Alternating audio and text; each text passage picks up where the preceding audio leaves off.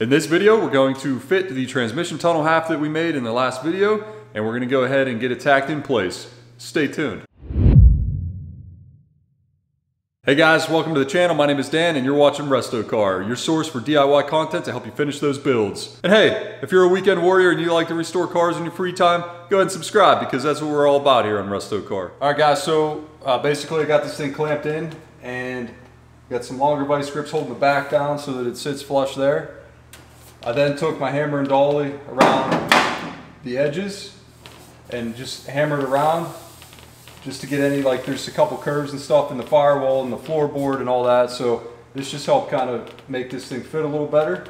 And now what I'm going to go ahead and do is mark the back sides where the tunnel meets the floorboards, and I'm going to trim the tunnel so that it sits flush with the floorboards.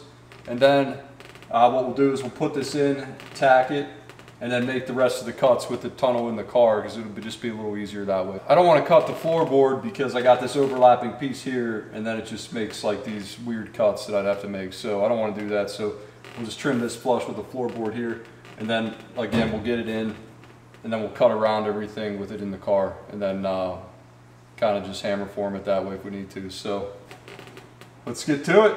Alright guys, so I got this little scribe here. Basically I'm going to use that. I'm just going to drag it across the back. It'll give me a nice crisp line to cut from and hopefully make this fit pretty nice.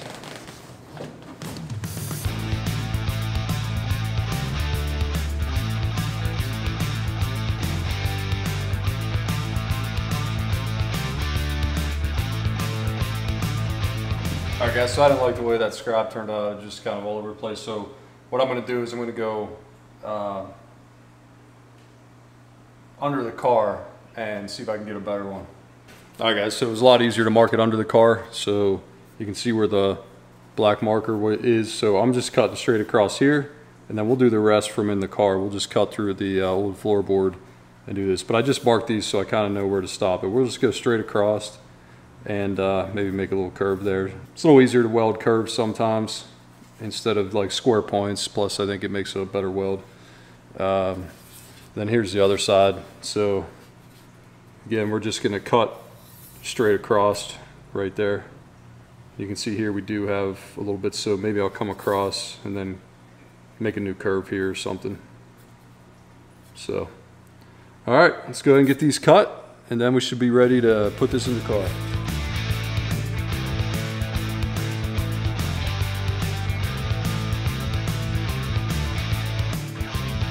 So I got the ends trimmed up, so what I'm going to go ahead and do is just clamp it back in place.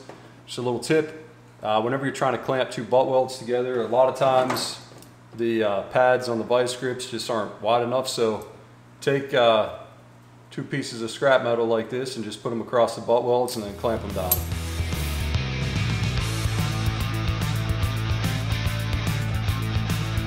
Alright, so what I'm going to do now is I'm going to put a tack, probably 2 tacks on each side.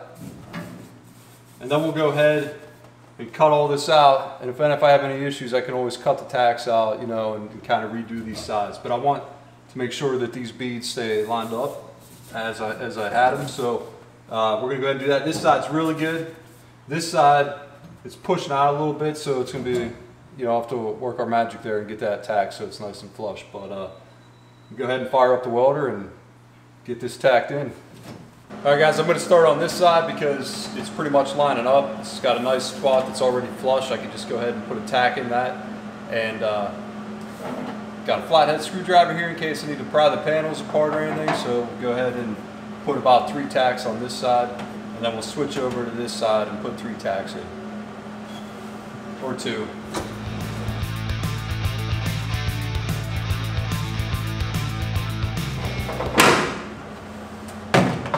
Actually, I'm going to go ahead and get the butt weld clamps because I want this to be perfect. Alright guys, you guys have probably seen these in my other videos, but you can get these at Harbor Freight or wherever, but these are butt weld clamps that basically pull 2 pieces of sheet metal together, so they work really good whenever you got nice flat pieces on each side.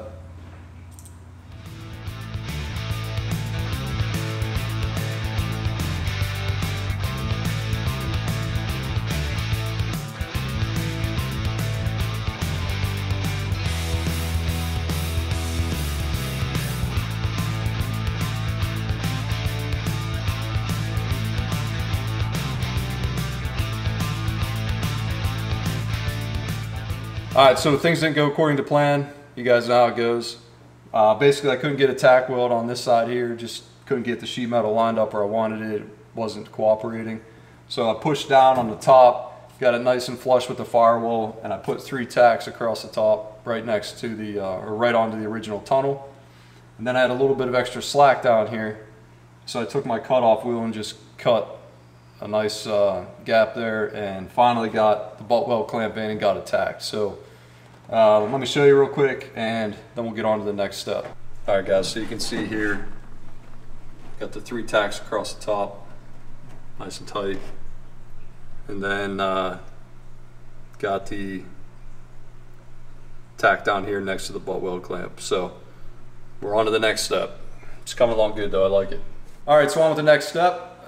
Basically I'm going to go ahead and go up both sides of the transmission tunnel, and I'm going to follow the new transmission tunnel with the cutoff wheel and basically make a nice gap between the 2 panels that we can then tack up and then get ready for the step after that. So let's go ahead and get the cutoff wheel and get cutting.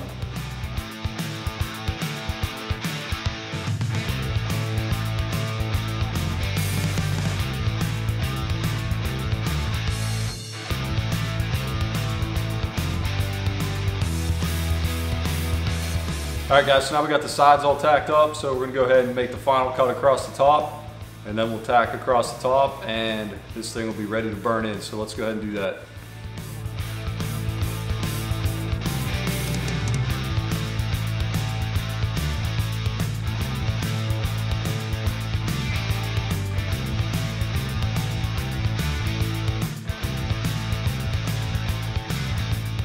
Alright guys, so this is all tacked in all the way around. It's looking really good. It was a little challenging up here, and basically the way I tackled that is I just used a flat screwdriver and kind of moved things around and just made a tack every few inches or so, and it worked out pretty good. It would have been a lot easier if I could have taken the transmission out and just kind of hammer and dollied that and made a nice transition there, but I don't want to take this out because I want to make sure everything fits. So it is what it is, and it'll look good. There'll be like a nice transition right there that it'll look good. And you can see here that we got plenty of clearance, so no more concerns about that.